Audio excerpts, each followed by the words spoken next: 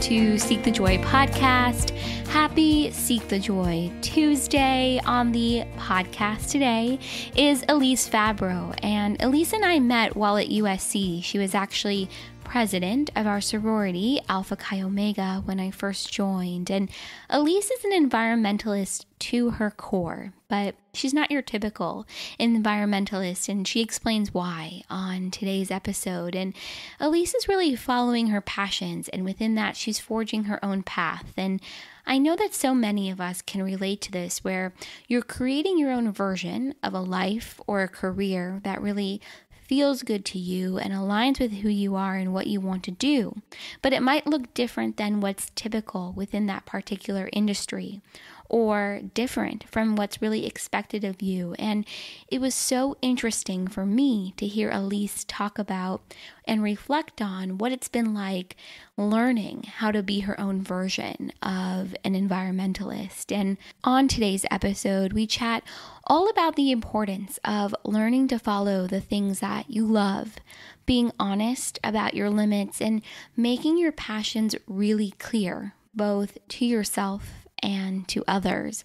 Because once you do, you'll really be surprised by the magic and the opportunities that start to show up for you. I have known Elise for 7 years, and I learned so much more about her during today's conversation, and I'm excited to share her story and her journey with you on today's episode. As always, to learn more, visit the show notes section of our website, seekthejoypodcast.com/show-notes, and everything is right there. Also, if you've been enjoying Seek the Joy podcast, make sure to subscribe, and if you feel so inspired, leave us a rating and review on Apple iTunes. And if you do, send me a screenshot of your review to Sydney at seekthejoypodcast.com, and I will send you my brand new guide for infusing more joy into your life, along with a couple of limited edition Seek the Joy podcast stickers. I was really searching for a way to say thank you for your love and support of this podcast, and I can't wait to share these with you guys. All right, that's it. I hope you enjoyed today's episode, and don't forget to join us back here on Thursday for the second episode in the Power of Storytelling series. And without further ado, here is my conversation with Elise.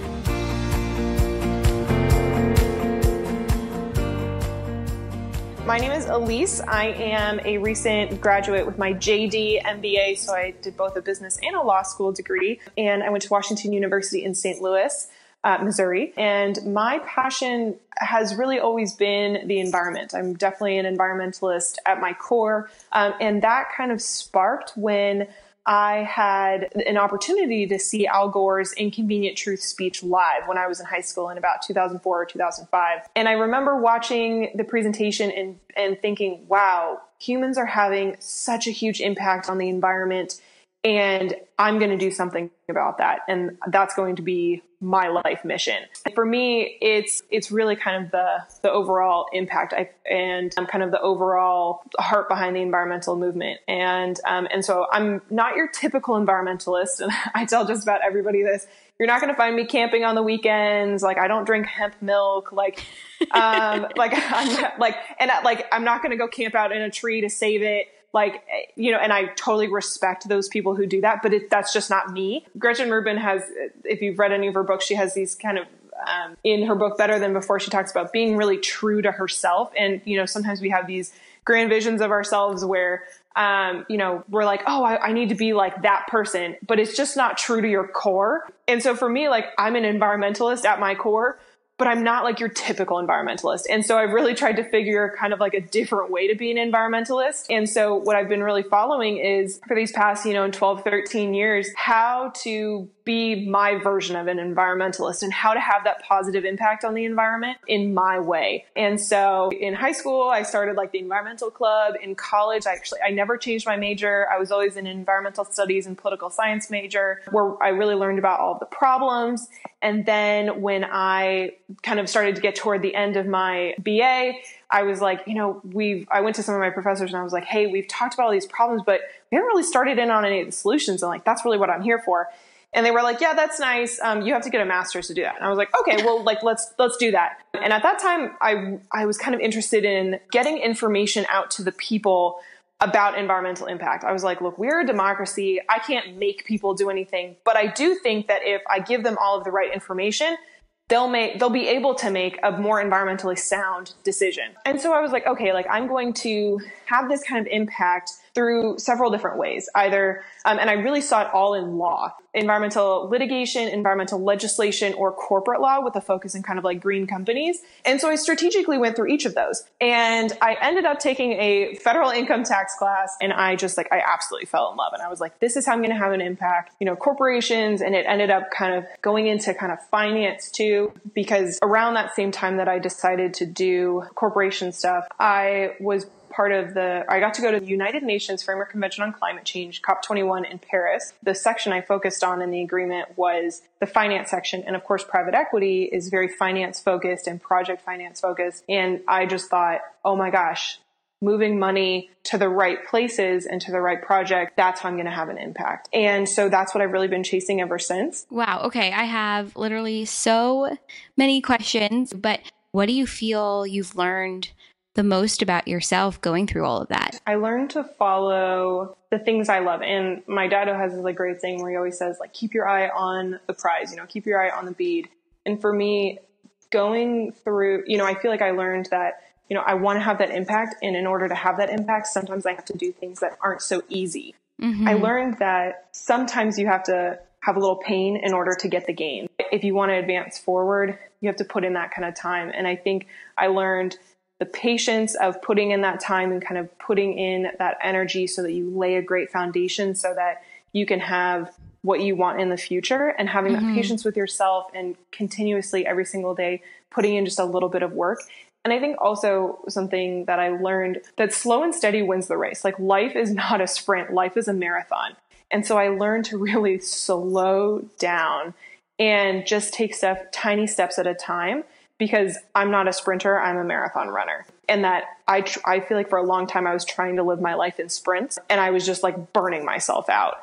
And so learning to take stuff much more slowly, and that means having much more like foresight and taking my time with things, and giving myself the time, like budgeting in the time for stuff to take a long time. I think that was probably something I really have learned throughout this whole process. And it took me a long time to learn it. But now that I feel like I live a lot happier of a life. I love what you said just about slow and steady. And yeah, once you start to run those sprints, you really start to wear yourself out. Oh, absolutely. So like for me, 2016 was really the year of saying no. I used to be like a person who would say yes to everything. Mm-hmm. And because I wanted to do everything. And I was at some alumni event for my high school, and our former headmistress said, you can do anything, but you can't do everything. And I feel like she was quoting somebody, so I don't want to like 100% attribute the quote to her, but I think it's a great quote in that, like, I would say to myself, of course I can do that. Of course I can do that. Like, sure, just add it on.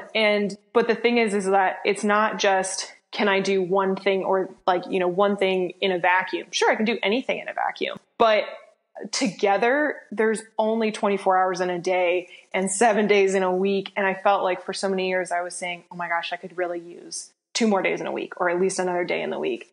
And to me, that was really a sign that I was saying yes to too many things. And so in 2016, I just started saying no to stuff. And that was really hard for me to do, but it made me kind of refocus on my priorities and what I love to do, because before I didn't have problems saying no to things that I genuinely didn't want to do. That was fine. But it was the stuff where I was like, I like this, but doing a bunch of things that I just like are detracting from making the time to do the things that I love. Mm-hmm. And of course, we all have to do stuff that we don't like. Like, I don't enjoy going to the gas station and filling my car up. And I don't enjoy, I don't enjoy having to pick dry cleaning up. Like, but they're kind of like, you have to do a certain amount of stuff just to like live life like a human. But other than that, I was like, I'm only going to do the stuff that I genuinely just love. And that's been a huge source of happiness for me, and being non-apologetic about it too. For a long time, I would feel bad about saying no to things.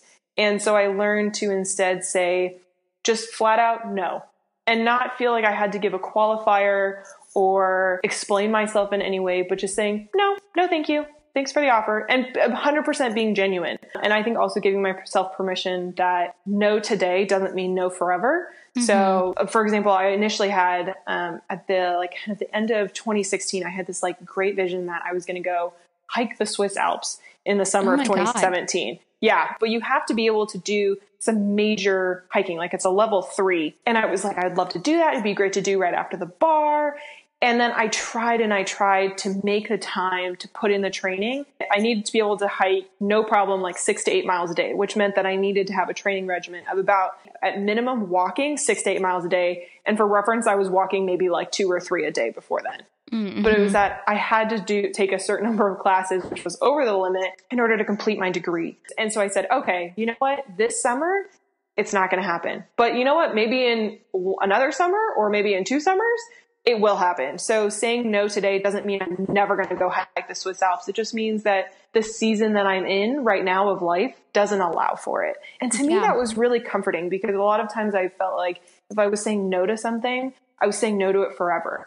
And so kind of giving myself permission to say your season of life right now just like doesn't allow for it. And that kind of gave me a lot of freedom. I think that's so true. And I think we forget that just because we're saying no right now, that doesn't mean it's no forever. And I love what you said just about prioritizing and trying to find that balance. And in the year 2017, are you saying no just as much as you were in 2016? Yeah, I feel like in 2016, I really created that habit in myself.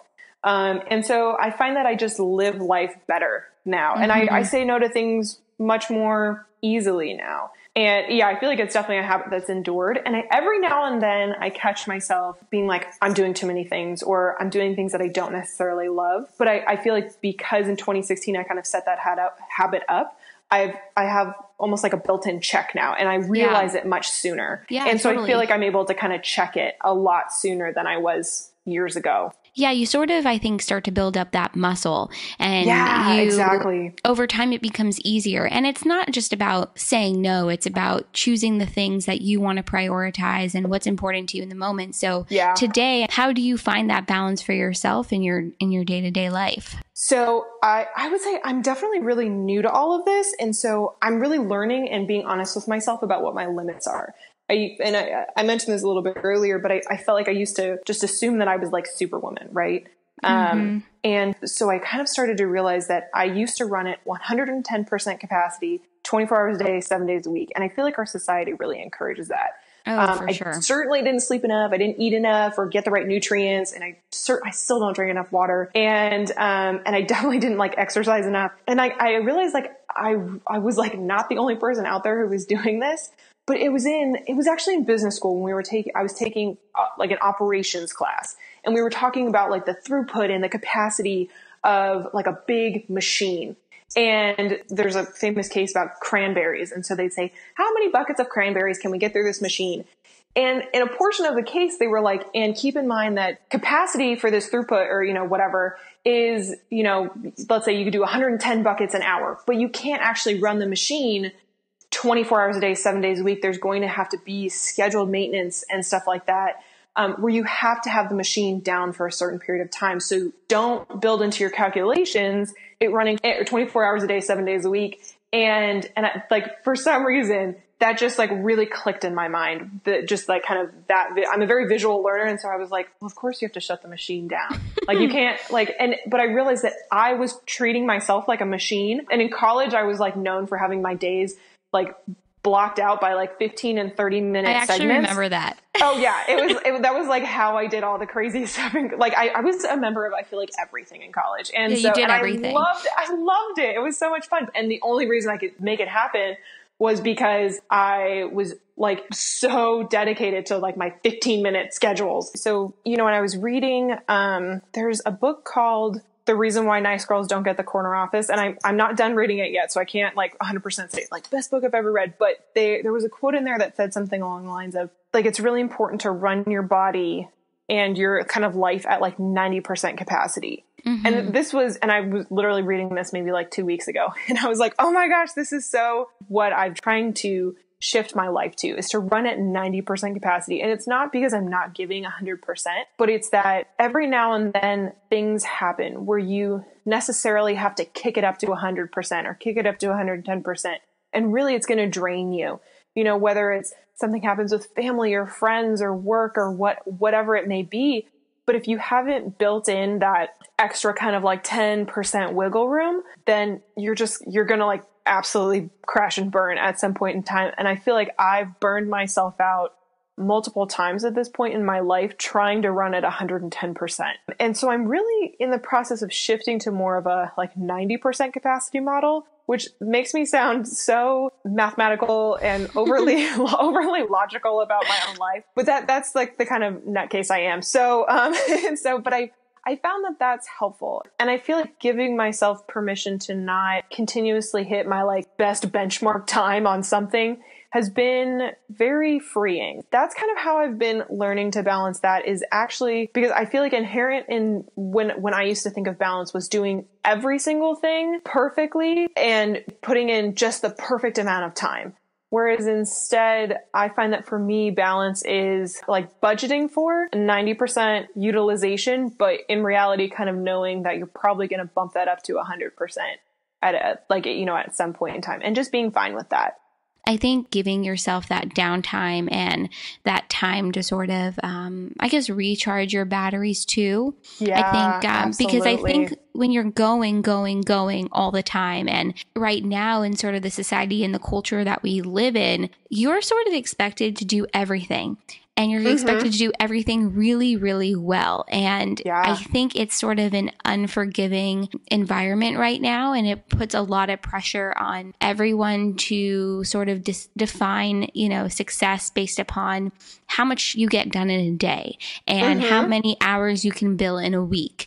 And I think while all that might be great, for some people, but you end up burning out. It takes a lot of, like, it's not something like you were saying with society. It's, running at that 110% is something that society really encourages. And so you have to kind of start to swim against the current in a little bit to do it. Totally. And that's very hard. It's very hard to do that. Just because you have to make a conscious decision to be a different person. When, in society, you kind of want to just go with the flow. And so, it's difficult. And I couldn't tell you at a certain point in time, like, why I decided to kind of start flowing against the current a little bit. Probably because I was like, this is the millionth time I've been burned out in my life. And I was like, I'm tired of this. I don't want to live my life like this anymore. No, I think you get to a place, right, where it's like enough. Yeah. It's like, it's not working for you. You're waking up in the morning and you're so drained, even though you have to get up, you have to go to work, you have to go to school, you have to be a functioning member of society. Yeah. But I'm going to rewind a little bit back to something we were talking about earlier, because I realized we didn't really touch too much on this about how you're not like the traditional environmentalist. Yeah. And that really reminded me of what we were just talking about now, figuring out what works for you and swimming in the direction that is right for you. And so it's about staying true to within what it is you're passionate about. And I just remembered now, I just feel like those two things really go hand in hand. Absolutely. Absolutely. I really agree with that. You went to COP21 while you were at WashU. Yeah. And I remember seeing it on Facebook and I was like, what? How did she even get there? So could we talk a little bit about that experience? Like, this is going to sound very cliche, but so much of life is just about putting yourself out there and like being clear about what you love.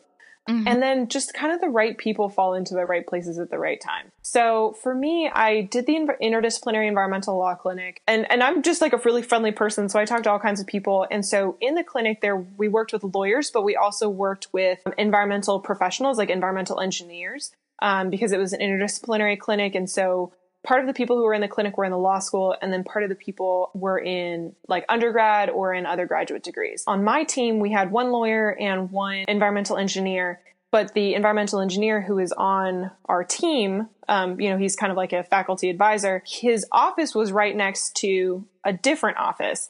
And so I got to know the woman in that office well too, because I'd, be wanting to talk to my advisor, but, he'd be talking to somebody else. So I just like strike up a conversation with this other woman, and her name was Beth. And so I got to know her a little bit. And then I was also involved in one of the first things I did when I got to WashU was I like emailed the Energy and Environmental Law Society president. And I was like, I would like to be involved in your club. How can I help? What can I do? Let me know. And so I got to know the president well. And she had gone to COP the year before, and so, just in kind of talking to her, I was like, oh my gosh, I love the international environmental political scene, and I find it so interesting. And so when it came time to recruit the people for COP, she called me up and she was like, hey, that environmental engineer, Beth, she runs the students who go to COP, and she knows you well because she's, worked with you in the clinic. Would you be interested in going to COP? I think you'd really like it. I'm going to put my name down for you. And I know that she'd be really interested in having you too. And so it was kind of just like a perfect kind of storm of stuff. Like I would have never heard about it because I was the only law student who went. The rest of the students were undergrad. Technically, I was taking an undergrad class to go. I kind of just ended up knowing the right people. And somebody was like, hey, this is stuff that you talk about loving all the time. Why don't you apply to go? And so I did. And so I happened to be at the right school, which is, it's in the Midwest. It's like, you wouldn't necessarily guess that a school from the Midwest is one of the few that sends environmental students every single year. And so it was kind of serendipitous, to be honest. And again, that sounds so cliche, but I was kind of in the right place at the right time. And like I always made my passion really clear. And so when kind of opportunities come up, people were like, oh, Elise loves that. We should tell her about it. And then always applying. Like I've received so many rejections in my life, but every now and then I get really cool acceptances. And so, and this was certainly one of them. Yeah. So I took a class and we tracked the agreement starting from the beginning of the semester. I think it was obviously for the fall of 2016. Was it fall of 2016? 2015, I think. Yeah. Yeah. And so we tracked the agreement. And so at the beginning we were kind of just divvying up sections, and I was like, let me take the finance section. And because because I was in a class of kind of like typical environmentalists, they were like, I want to talk about mitigation. I want to talk about, adaptation. Of course, there was a huge mitigation versus adaptation discussion. And that's a lot of people find themselves in one camp or the other. A lot of people wanted kind of the more traditional ones. And I was like, well, I'll take finance. And people were like, why do you want the finance section? That's going to be so boring. And then it ended up, and I loved it. Because to me, I love that kind of like, roll your hands up, or roll your sleeves up, roll your hands up, roll your sleeves up, do not roll your hands up, roll your sleeves up and get your hands dirty. Like where the rubber meets the road. Like I really like to be kind of like in there. And so to me, that's really what finance is. It's like, you can have all these great ideas, but it's when the money meets the ideas, that's when stuff gets happening. And so that's why I was really kind of drawn to the finance section initially. And so as I was, learning about all of that and tracking it, and so weekly we'd have to do these reports to the whole class. But at the end of every single week, people inevitably would be like, this is a really great section, but it all depends on what Elise's finance section really says at the end. And I was like, this is why finance is so key, because unfortunately, you can't do a whole lot without moving the money first. And so I was like, finance, this is it. And so it was really, really cool. I mean, what an amazing experience to be able to go. I mean, I can only imagine, but I think it's so true when you make what you're passionate about so clear, and you make it clear to yourself, but you also make it clear to others. I think those opportunities start to show up, and they start to really, present themselves. And I think for you, you've always really followed the things that you love and the environment, and figuring out your role in it and how you could make a difference moving forward. I mean, where do you see yourself in the environmental movement? So I certainly see myself in the environmental, like certainly in the finance realm. It's something that I just honestly keep coming back to when I think about stuff that I genuinely enjoy. It's always kind of in the finance stuff because it's a little bit of law. And what I also love about it is that it changes so often. So you're involved in policy too, and kind of tracking all of that. And so that's really interesting. But then you also, like, you're not going to make an investment decision if the business deal isn't sound, or, when that's true, whether you're picking stocks or you're picking bonds or whatever it is, there has to be a sound investment decision in there. And of course, there's tons of math involved. And I was the only student in law school who loved math. I was going to say, we go to law school expecting not to do any math. Yeah, So you're kind exactly. of the anomaly here. Oh, absolutely. Yeah. So then I got to business school and they were like, okay, we need you to run all these regressions and do all sorts of Excel work. And I was like, oh, math. I love math. Cool. Let's do that. I'm in the right place. Yeah. And so I see myself certainly in the finance world. And to be honest with you, right now, I'm really trying to figure out what part of the finance world I best fit in. My inkling is kind of private equity. I think that there's opportunities across the board, and to be honest with you, I'm still trying to figure out where my skill set best fits. Because I think some of it's definitely a personality fit too. So the answer is TBD, but certainly in the finance space, but we'll kind of see. I think one thing that I learned and kind of committed to myself, I'm sure I saw this on Pinterest, and that was probably not a good reason to commit myself to it, but it just really resonated with me. And that was be firm about your goals, flexible about the path, or something along those lines. Yeah. And so it was, I'm committed to having an impact on the environment, but how I do that and being open to kind of the path that arises, I think has been really kind of freeing for me. Yeah, I totally. think that in the near future, we're going to see a huge change in how the environment is valued and how environmental impact is valued and all of that. And so I think that the opportunities available for having that impact and change are going to change a lot. And so that's also why I kind of want to keep my scope open and not kind of narrow myself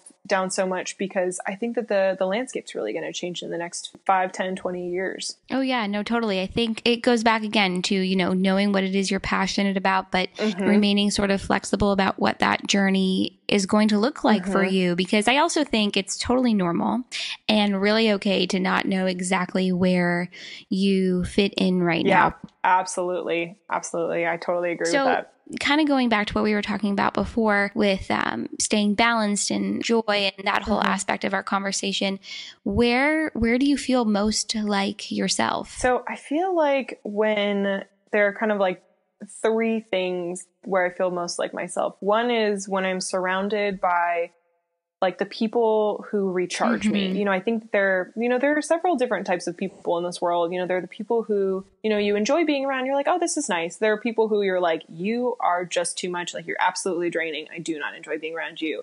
And then there are those people who I just like absolutely light up your soul. And I feel like I've been very lucky in that, like, I really just ended up surrounding myself with a bunch of people who really just light up my soul. And so I feel like I feel most myself when I'm around those people, or when I'm getting to solve environmental problems, even if it's just kind of like theoretically.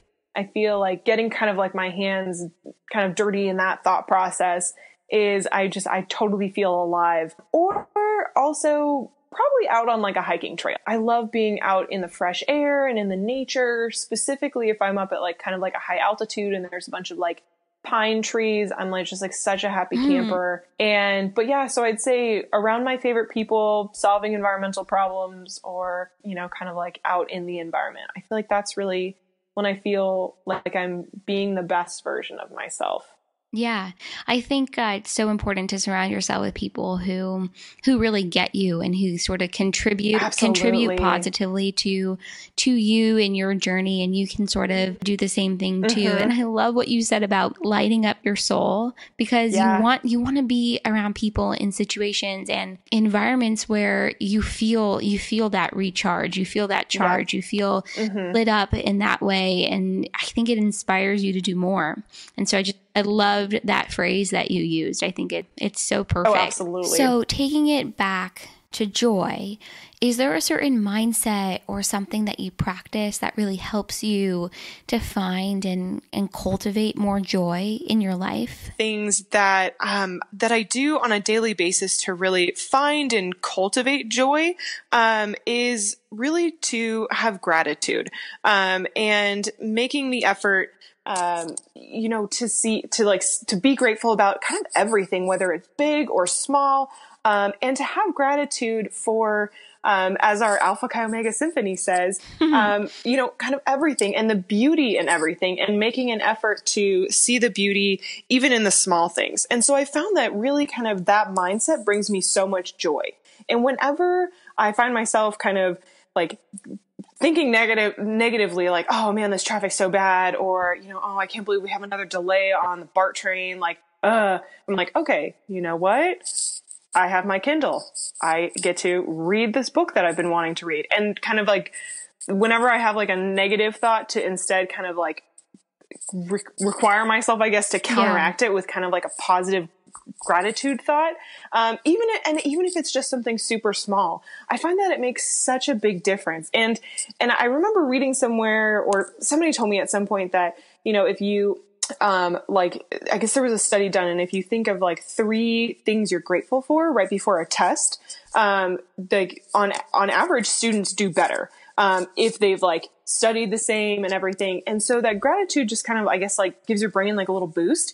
And so I find a lot of joy in that. And so, so I'd really try and do that. And it's really small and really simple. And so that's just something I also do to kind of cultivate joy in my everyday life. Yeah, I think reminding yourself of what you're grateful for. I've seen that too, where they talk about, you know, the first thing you do when you wake up is to write down like couple of things you're grateful for, and then also doing it right before you go to bed, because it's a good way to sort of, I guess, for lack of a better word, but prime your mindset and get yourself into that space of gratitude. And I love that you do that. And I love how you tied it back to the Alpha Chi Symphony, which is something I've totally forgotten about. But that's such a great way to put it, and reminding yourself of the little things, you know, that there's so much joy in even the little things too. Yeah, because I feel like a lot of times I personally get really caught up in, you know, striving for big goals and big things.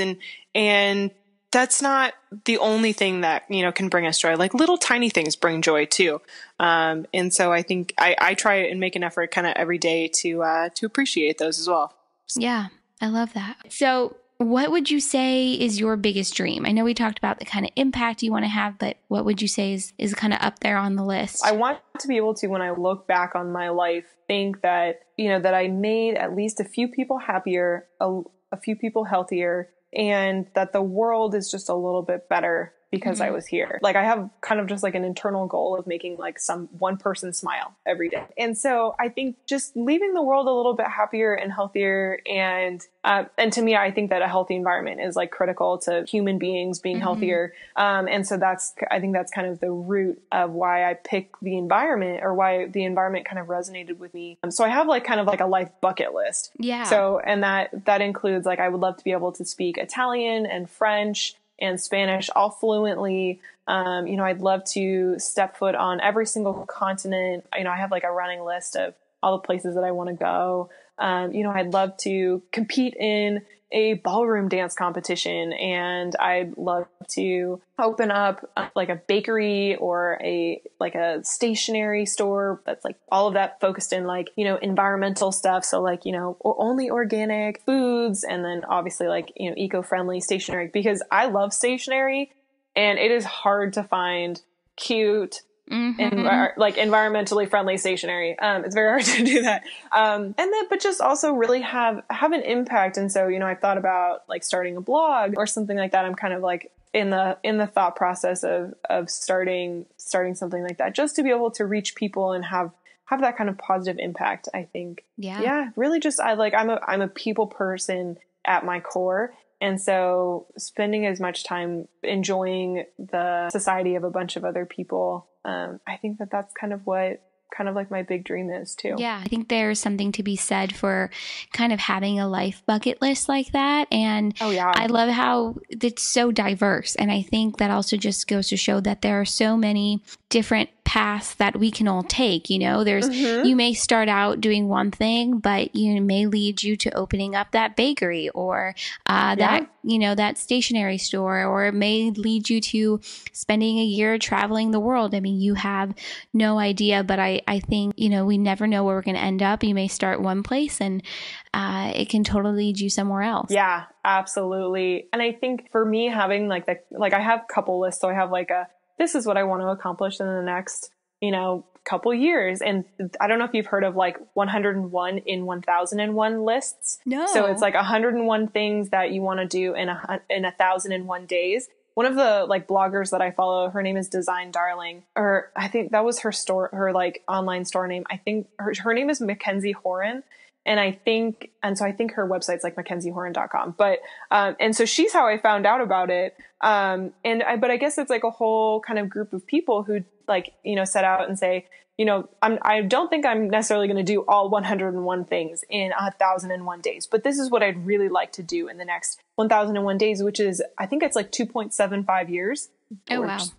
And yeah, so it's like, right. It's, you know, it's not like a huge amount of time. It's not like in the next 10 years, but it's not like it has less of a pressure than in the next year. Because years, at least for me, have started to fly by. And I'm like, I can't get all that accomplished this in year alone has like flown. Oh my gosh. Flown. Oh my gosh. Yeah. But then, you know, it's also like I have that life bucket list and I'm like, this will happen ideally at some point in my life. But it doesn't have to be tomorrow. It doesn't have to be in the next few years. For me, I find a lot of comfort in being like, one day I will do those things, but not putting the pressure on myself to like do all of the things in the next like 15 years or something. And so I found that that's very comforting to me. Again, as a planner, I'm like, you know, plan at the right time, plan to do things at the right time. So yeah, that makes a lot of sense too. So for anyone who's listening, I guess, to this podcast, and I love your story. I feel like you have done so much and have accomplished so much, and you're only getting started. And that was in part why I was so excited to have you on the podcast, because I think you are so passionate and so motivated.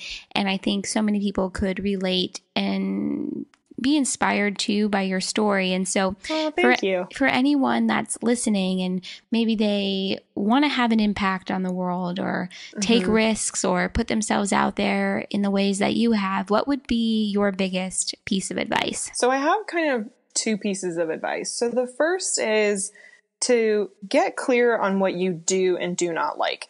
So, it's totally fine. Like, I feel like I've talked to several of my friends who are, you know, in their mid 20s or late 20s. And they're like, Elise, I feel like I've just been kind of running the hamster wheel and just like I've been doing what I've been supposed to be doing for so many years that I have no idea what I do want to be doing. And so I've been like, you know, take the time right now. You know, I mean, whether you're 15, whether you're 25, you know, whether you're 55, it doesn't matter. Take the time to get clear on what you do and do not like. And so I read a book recently, which I feel like I'm talking about a million books that I really like to read books, obviously. It's called The Sleep Revolution by Arianna Huffington. And then I in tandem with that, I read another book called The Weekend Effect by, I think it's Katrina Onstad. And they both kind of talked about this, which is that we don't build enough time in our days to just be bored. So much creativity and so much, I feel like, of what our minds are truly curious about and what lights us up is born out of boredom. And both of those books talk about that too. So I know for me, when I'm the most bored is when it's the time on an airplane when they tell you have to shut your phone off, but you're sitting on the tarmac and like nothing's going by. So like there's nothing to look at. You're just staring at the tarmac and you're just like, I'm dead bored right now. Like I can't have my phone on and like, what am I supposed to do? And I felt like my mind always just gets so creative in that time. In college, I used to drive a lot from LA back home to San Francisco. And that drive is so boring, but I used to do it often purely because it was a time when I would just turn the music off and I just let my mind go. And I mean, obviously pay attention to the road, but, right. very important. Pay attention, numero uno, pay attention to the road, but giving yourself the downtime to let yourself be bored and see where your mind goes. I feel like that's really how I've kind of followed my passion, is that I give my mind that kind of like free time to be like, okay, what are you interested in? And so I would say, in order to get clear on what you do and do not like, let yourself be bored and watch to see where your mind goes and kind of take inventory on that. And I find it helpful to like write it down in a journal. And I was terrible about keeping a journal for the longest time. And my sister at one point was like, during one of kind of like my burnout periods, she was like, just write everything that you're angry about in your journal and just like get it out on paper. And then once you write it down, just be like, I'm done. But it was also a good kind of point where I'd write stuff down and I'd realize like I was writing about certain things that were in my mind over and over and over again. And it also, writing helped me gain clarity, but it also made me realize like, wow, this stuff is really taking up a lot of my brain space. Like maybe I need to dedicate a little more energy to this. So I would say that and follow your curiosity. And I feel like a long time ago, I decided that I was going to define the type of person that I wanted to be, and that I wasn't going to follow somebody else's ideal. And again, this is just me being like an internal rebel, but that I was going to define the type of person that I wanted to be and the kind of life that I wanted to lead. And if somebody else had a problem with that, then like that was their issue. And so decide what kind of person you want to be and what you want your life to look like. And then from that, use what you do and do not like in order to create that person that you want to be. And then the last piece of advice, I would say take the kind of very scary risk to talk to somebody who's in that field and get a really good sense of what their day-to-day looks like. Mm-hmm. I know that before I decided to go to law school, I knew a certain set of lawyers that did kind of like one type of law. And I was like, I feel like I have a really good idea of what every single lawyer does based on that. And that is like so not true.